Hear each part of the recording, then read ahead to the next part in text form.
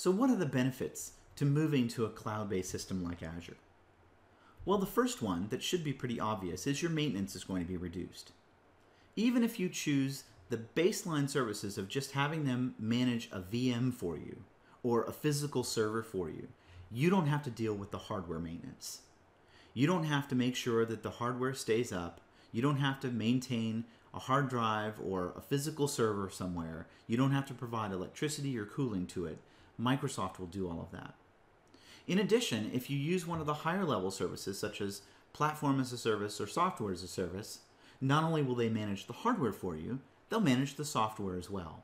So they'll make sure that hotfixes are applied, and they'll make sure that before they actually spin up a new system with a hotfix applied, that your server actually runs on it so that your application isn't disrupted if they happen to apply that hotfix.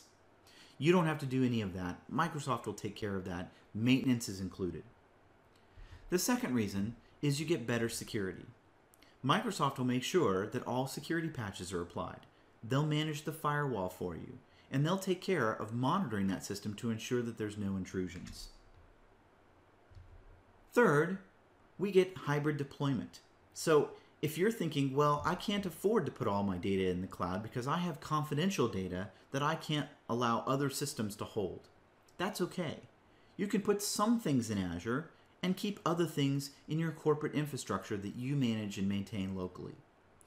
Best, you can even connect these two through private VPN tunnels to allow your infrastructure to hit the Azure services as if they were part of your corporate network.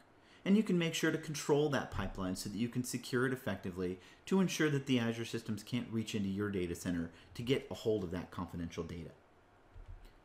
And then finally, Azure has a 99.9% uptime service level agreement. Now obviously you're going to get what you pay for, so the SLA is going to be dependent upon the level of service you decide to subscribe to and how much you're paying for it. Now as you saw, there are a ton of services that you can use.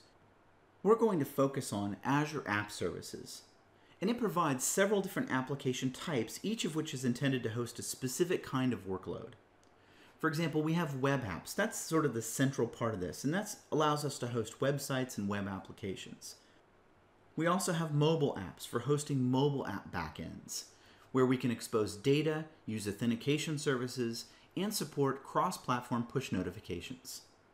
API apps allow us to host cloud-based APIs in the form of web services, logic apps to automate our business processes using a workflow sort of orchestration engine, and back-end functions that allow us to write server-side logic to manipulate our server-side databases, reacting to events that are occurring within the cloud. We're going to focus predominantly upon mobile apps as we move forward because we're talking about Xamarin applications. But be aware that you can build these other styles of applications on top of Azure App Services as well, scale them up or out manually or automatically, host them anywhere inside of Microsoft's data center, and get a full SLA to guarantee uptime. From the client perspective, Microsoft provides SDKs to be able to get to pretty much every conceivable client that you'd want to use the service from. For example, we can use .NET, C# or VB.NET or any other .NET language to be able to hit Azure. We can use common web technologies such as Node.js, PHP, and Ruby. Or we can even use native SDKs that sit on top of iOS and Android so that I can use Objective-C, Swift, or Java.